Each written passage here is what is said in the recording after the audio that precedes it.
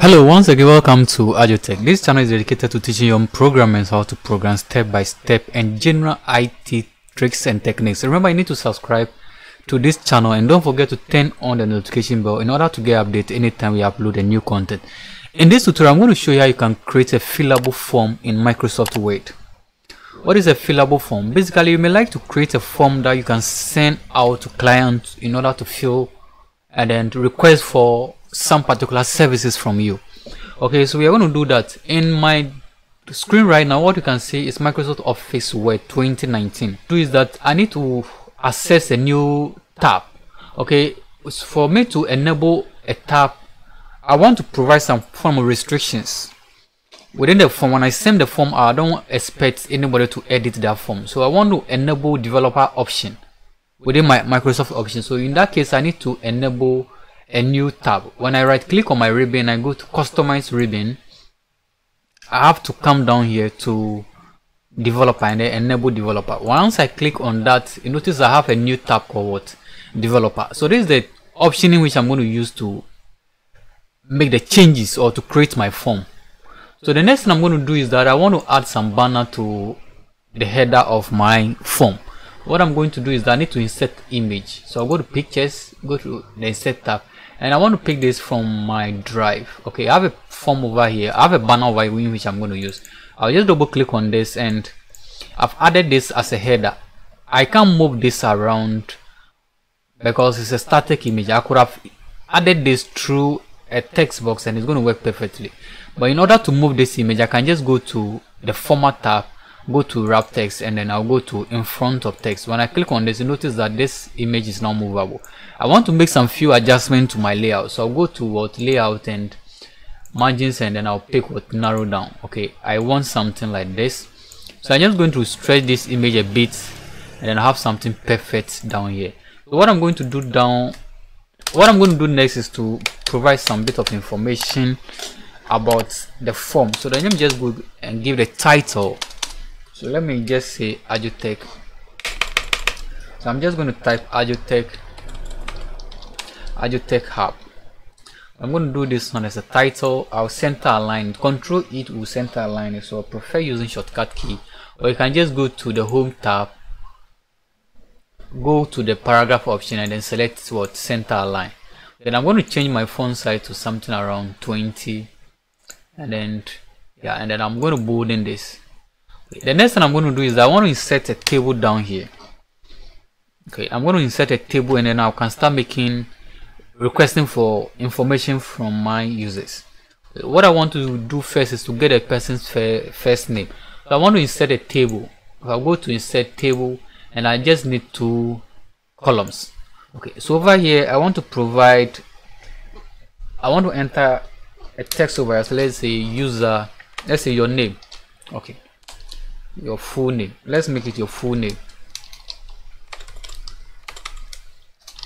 So you're making your full name. I don't want to make this bold. I just want to remove the bold from there. Control B will just remove the bold, or you can just go to the home tab and then click on the B and then it will go.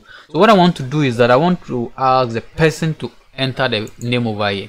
So over here I could have just allowed the person to do, but I want this form to be very active. Okay, so I will go to my developer tab, and over here I have what you call the rich text, and then I also have the plain text. I would prefer using the plain text. So this option over here allow the person to start typing the name, and this is going to work perfectly.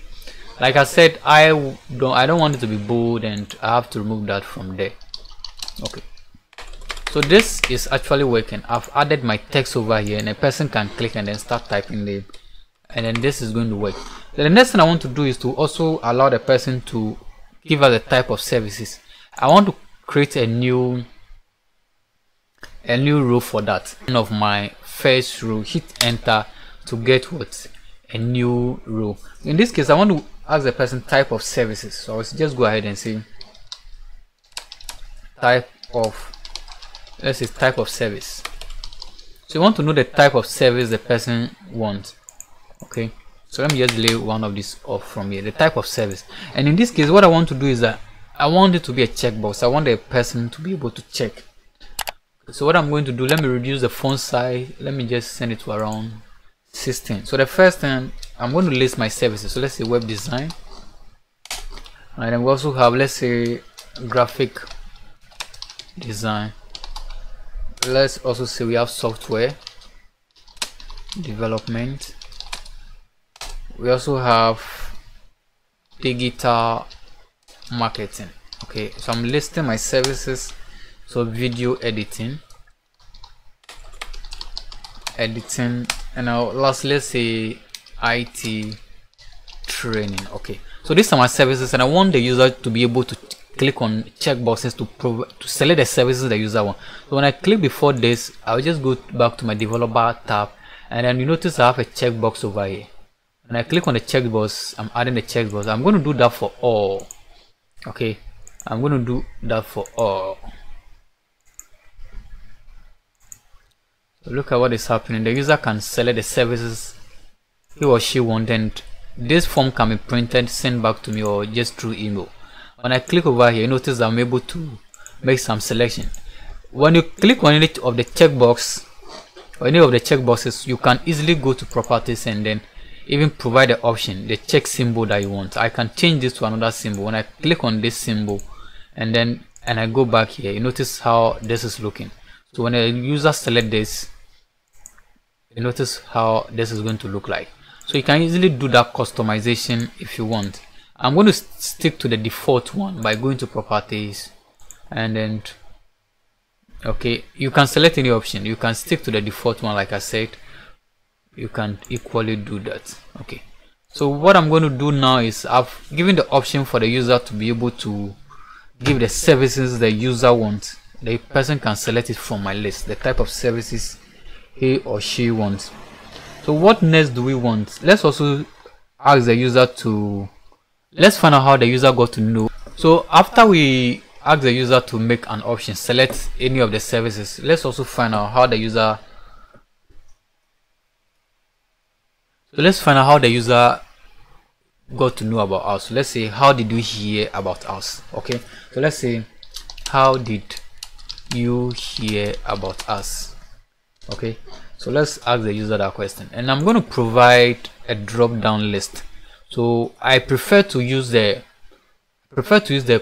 combo box to the drop down list, because if I use the drop down list, the user cannot give additional options, assuming it's not part of the list.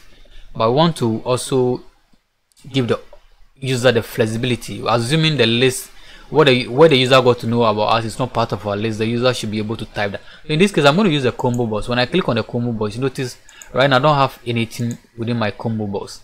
I'll go to properties and then provide those options. So if I can just click on add.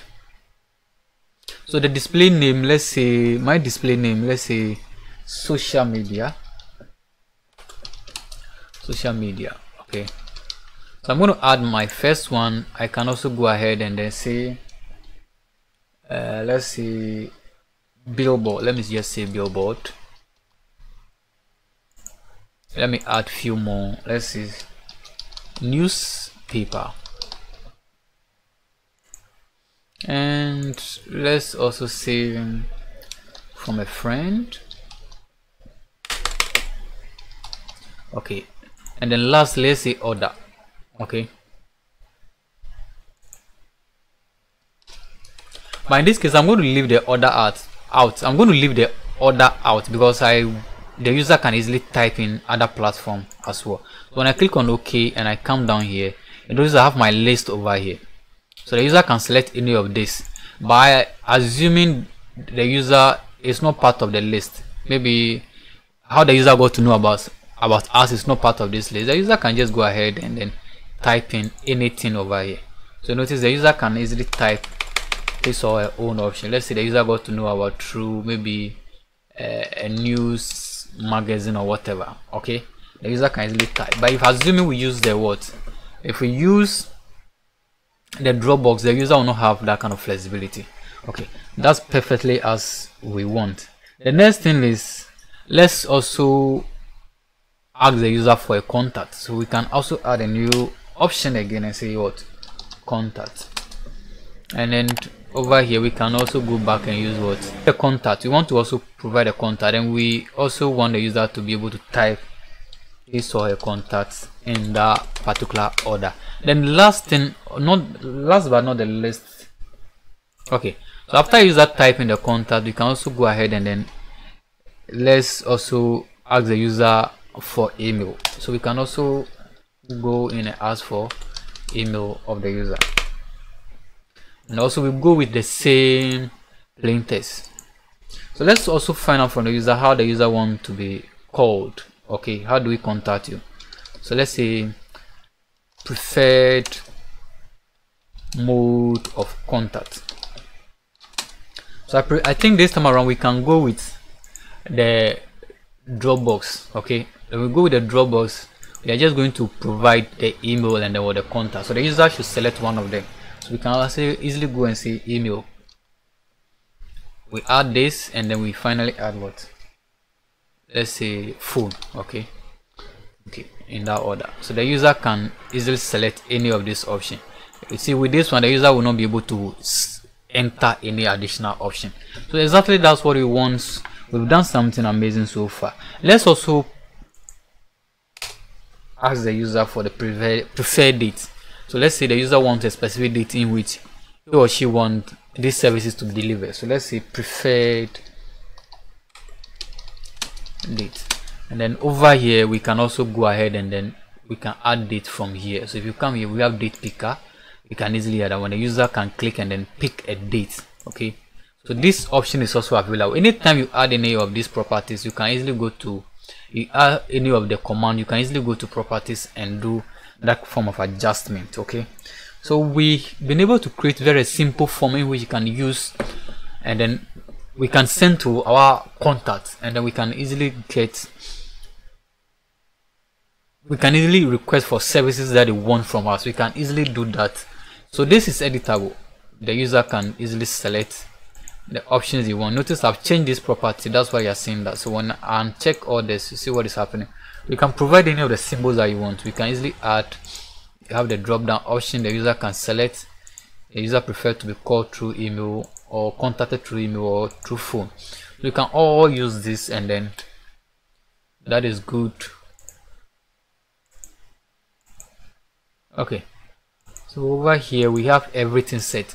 We can also restrict the user. So what we want to do is when we send this form to the users, we don't want these users to be able to do any editing. In that option we need to provide some form of restriction. So we don't want the user to do any editing. Over here, notice I can easily change over here to AdjoTech. I can change anything over here. So let's also restrict the user.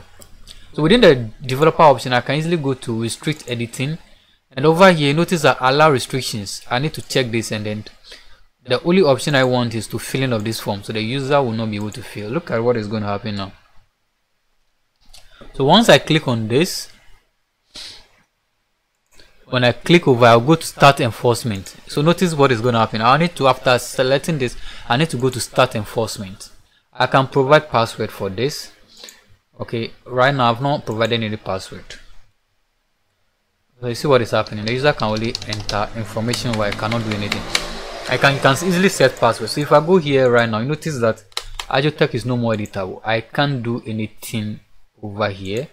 I can only enter information. Look at all this. Look at the email. I can't edit anything. So I've restricted this from the user. I've actually restricted this.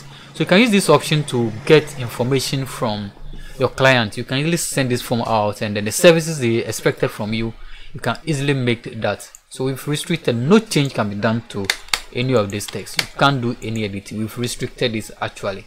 Okay, so that is what I want to show you in this video. Remember, you need to subscribe to this channel, and don't forget to turn on the notification bell in order to get updates anytime we upload a new content. Thank you so much for watching this video. Leave your comment below and share this video with your friends. Bye bye.